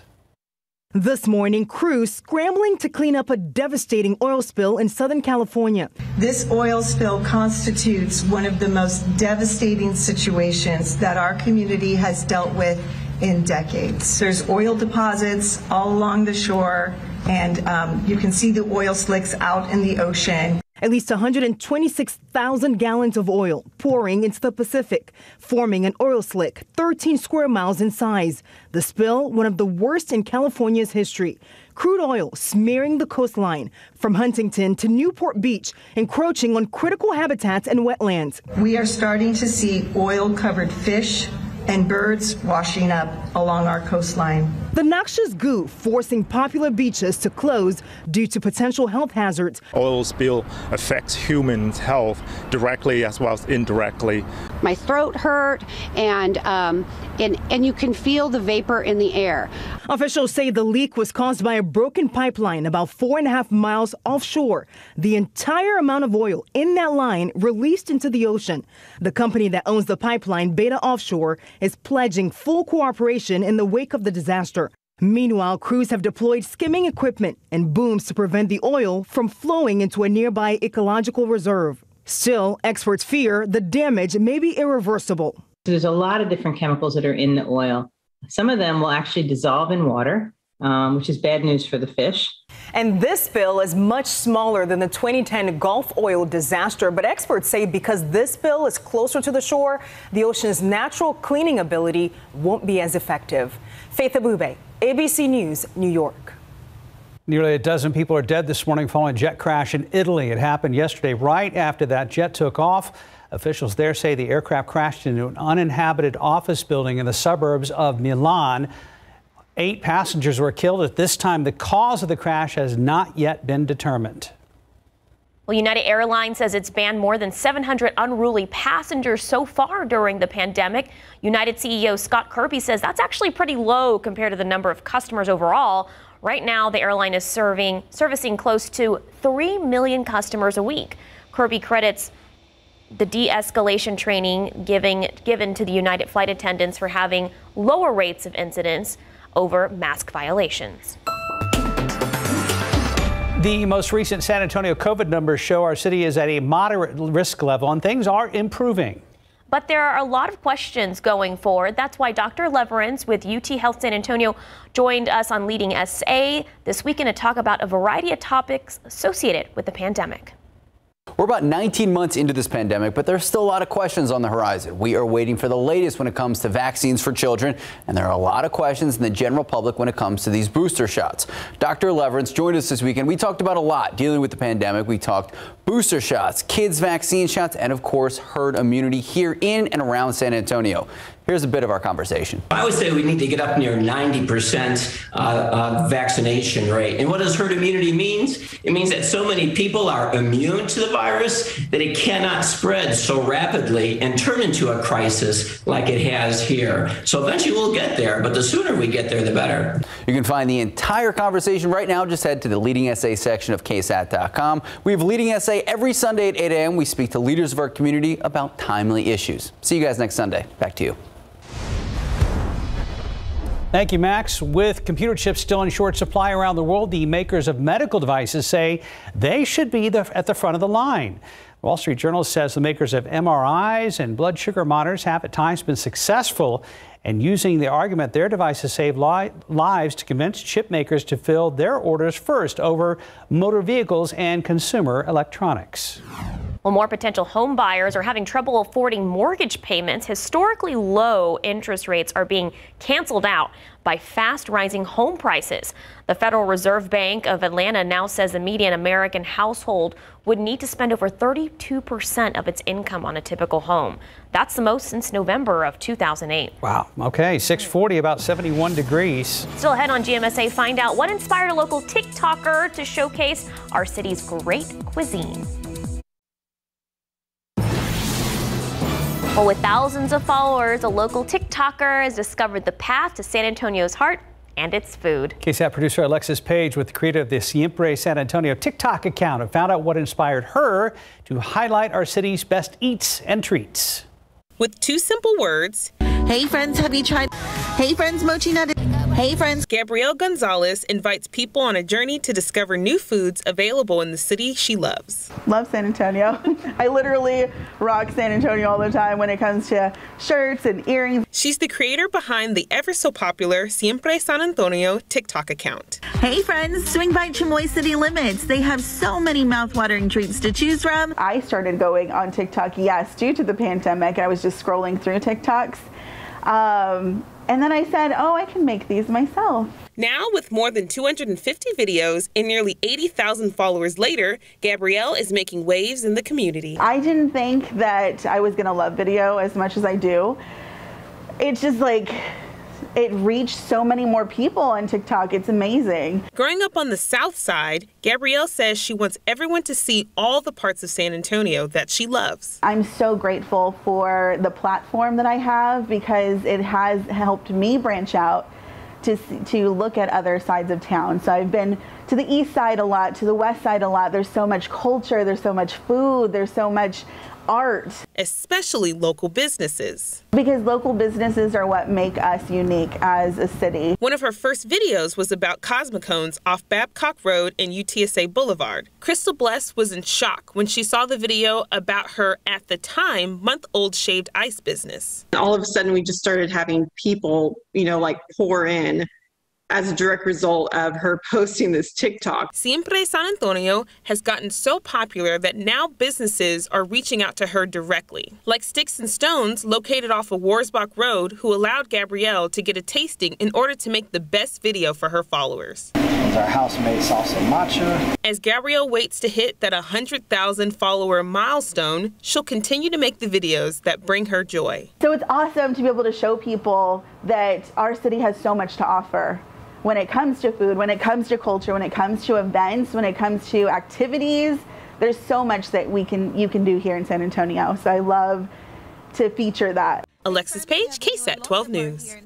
One of those kind of accidental content creators that's kind of created a whole new life for herself. Yeah, and there's nothing easier to watch on social media than videos of food. That's pretty cool stuff. And it's not just food on her TikTok. No, I love all the culture too. Great story. Steven. How's the traffic looking out there? Hey, good morning, everyone. Well, things have been looking pretty good here. Traffic picking up there at 35 at Alamo. Let's go ahead and jump over here to this shot at TransGuide. Show you how things are looking around town. 35 at South Cross. Traffic a little light there, but it has been a pretty quiet morning. There's not been a lot of issues out there. However, the trending problem has been those stalls that we've been talking about. This one, thankfully, some good news there. It looks like it just cleared from our map. Loop 410 westbound at Military Highway wasn't causing any issues, but as we mentioned, those continue further down. 281 southbound at Bassey Road. We do have another stall reported there. A little bit further down on 281 southbound, we do have another stall at East Olmos Drive. It is shaping up to be one of those mornings. So again, as always, make sure you are checking those vehicles. We have 2 more that looks like they just popped up there on our map. So of course, we want to remind you of some friendly services. If you start to experience some trouble on the highway, the TxDOT Hero program is a great facet of TxDOT. They assist drivers with a multitude of services, and that includes adding gasoline and water, performing minor vehicle repairs, jump-starting batteries, and providing drinking water and cell phone services to stranded motorists. They even help clear crashings whenever you see those pesky issues out there on the roadways. Their number 210-732-HERO. Keep in mind, you must be stranded on the highway to receive that assistance. But the best thing you can do for yourself is, of course, make sure that you are checking your vehicle. Make sure that it is working properly. Traffic is picking up, so it is going to get busier here in the next few moments. But for now, let's head over to Mike. He's got something picture perfect to look at. Yes, indeed. I was just thinking about those TikTok videos. Now I'm really hungry after seeing all that. But oh, this is a gorgeous picture from Mr. Anger Miller over there at Hondo Creek. Beautiful. And the wildflowers in the foreground. Thank you very much for that one. And sun's not coming up till almost 7:30 now, so we're not even really seeing, well, maybe lightening up a little bit. We do have some clouds out there. A hint of fog around Port SA, not bad. And then over there around LaGrange, where we've been dealing with a lot of fog this morning. So obviously it's not a widespread situation, but just a hint here and there. Humidity, which kind of feel it when you step outside this morning, is going to be dropping down this afternoon and staying on the low side throughout the rest of the week. So what this means is, since dry air doesn't hold the heat in very well, we're going to have cool mornings, but then it heats up very quickly. So we'll have warm afternoons, and each end of the spectrum is going to be below and above its respective normal. So below normal low temperatures, above normal high temperatures this week. There's some of the leftover clouds that we have hanging around here. Those will continue to clear out. A couple of them left over today. And then again, upstream, that's what's in store for really the rest of the week. Nothing out there. We'll have plenty of sunshine, and this area of high pressure down there in Mexico is pretty much kind of dominating our weather. It's in conjunction with this low is keeping us in this northerly flow, and that's going to continue to keep the humidity on the lower side throughout the rest of the week, and that's not going to be close enough to do anything as far as any rain. We're on the dry side of it anyway, and that's again the whole situation through Thursday, Friday, Saturday. As this moves back in here, though, we are going to start to see a return of the humidity, and then a little bit of a front's going to try and work its way through here, perhaps Sunday into Monday, to give us a chance for some rain, very small chance of rain. That big trough developing out there to the west, that would be nice to hopefully, maybe late next week, pull some sort of a front through here, but that's still kind of a wait and see situation. 83 degrees today at noon, partly cloudy skies. High temperature is going to make it up to then 88, mostly sunny skies. And then the rest of the week looks absolutely fantastic. Again, low temperatures are going to be below normal thanks to the very dry air, and then high temperatures are going to be on the warm side of things, above normal. 86 and right around 64 are the normals for the high and the low respectively. Plenty of sunshine. Again, low humidity. We get those 30-degree swings in temperatures. Bit more humidity comes in here over the weekend, and maybe a couple of showers by late Sunday into Monday of next week. Welcome to fall in San Antonio, Texas. Yeah, at least it'll be nice when you step outside in the morning. That's true. Kind of brisk-ish. The silver lining right there. Thank you, Mike. Right now, about 650, 70 degrees. Well, tamales have always been a South Texas staple. Tomorrow on GMSA, we take a look at the historical roots tamales have in Hispanic culture. Outside with Live Cam, the news you need to know before you go is coming up right here on GMSA. Waiting for the sun to come up. Quite a few clouds obscuring our early morning sunrise. We'll be back.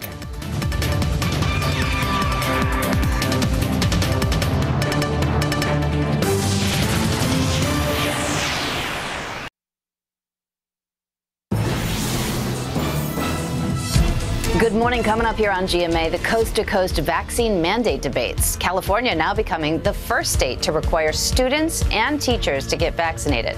And nearly 150,000 New York City school employees are facing the deadline today to get the shot. We're going to have the latest on the pandemic and so much more right here on GMA.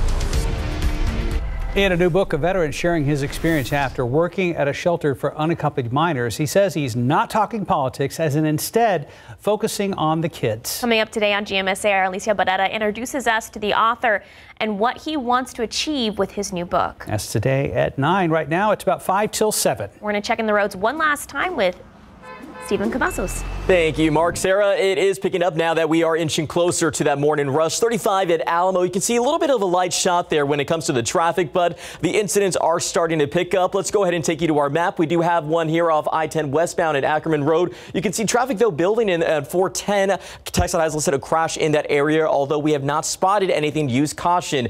Stalled there off 281 southbound at Bassey Road, and one a little bit further down. Make sure you're checking those vehicles off East Olmos Drive. It is shaping up to be a busy morning, Mike.